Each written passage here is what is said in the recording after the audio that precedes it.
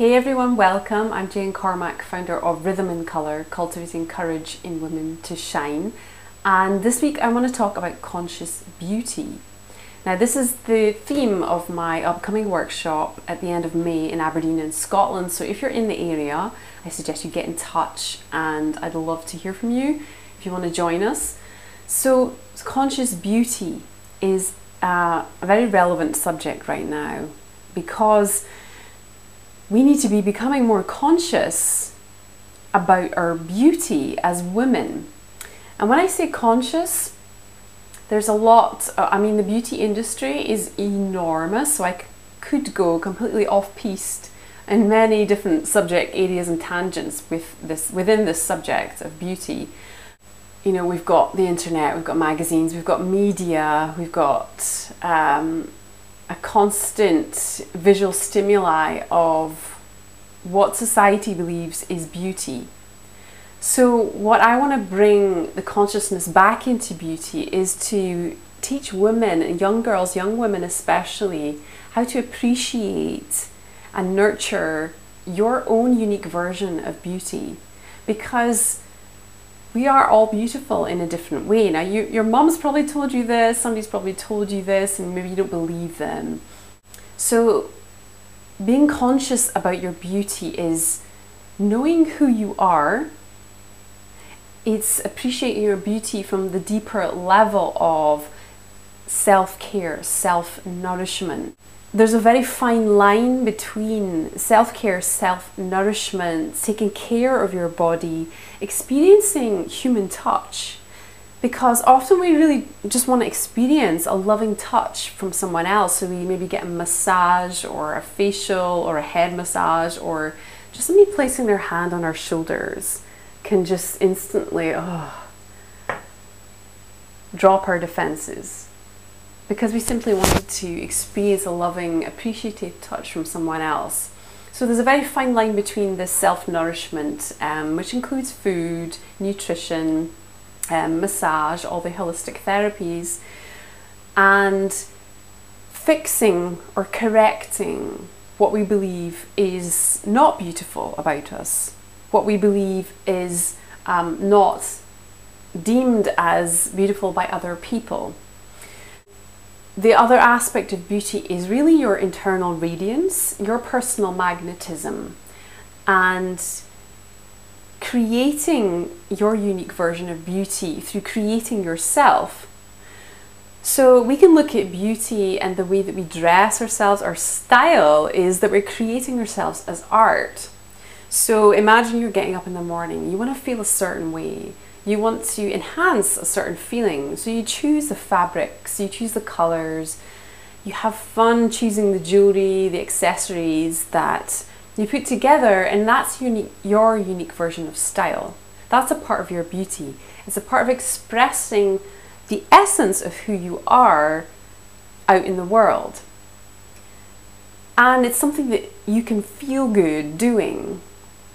And that includes using makeup, organic, natural, mineral-based makeup. I like to use this kind of range as much as possible. And also using it as a way of enhancing your features rather than covering up or trying to hide who you are, trying to make yourself something that you're not. So becoming aware and conscious of your own beauty is key to taking pleasure in being who you are, is taking pleasure in the creativity of the expression of you. And so we need to turn the whole myth of beauty around so that it comes back to this healthy version of beauty, this healthy, nourishing version of beauty where we can accept the healthy attention from other people because we've learnt to appreciate and accept those aspects of ourselves as well. We all look so different. There's no one on the earth, unless you've got a completely identical twin, and even then they don't look exactly like you, that looks like you or expresses themselves in the way that you do. So beauty is everywhere. It's not just about the way that we look, it's nature, it's colour, it's the weather, it's the environment. Beauty moves us from within, and everybody appreciates beauty in a different way. So we all believe different things to be beautiful, which is perfect, because if there's this idealized version of beauty which media does try to express to us, we don't all think that beauty is the same. So I want to bring that awareness and that attention back to the consciousness of beauty and how you feel about yourself. If you would like to come to my workshop, please get in touch. I'm going to be also doing an introduction session in a beauty spa. So it's a very relevant subject because a lot of women go there for different reasons. So it comes back to this fine line of going to take care of yourself, getting a massage, getting a facial, looking after your body and your skin, and going to fix something.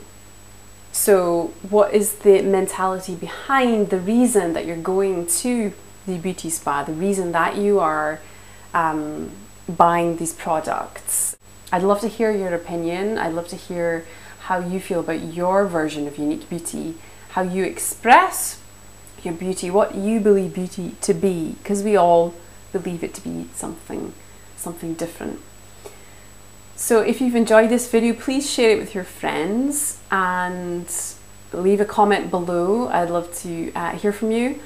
And until next time, keep creating, keep connecting, keep being conscious of your unique version of beauty, and create yourself each day in the way that you want to express. How do I feel today?